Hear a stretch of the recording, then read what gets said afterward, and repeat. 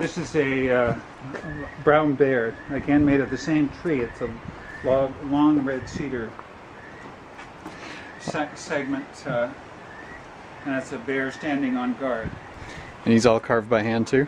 It's all hand carved, yeah. From the same trunk? The same log, yes, that's right.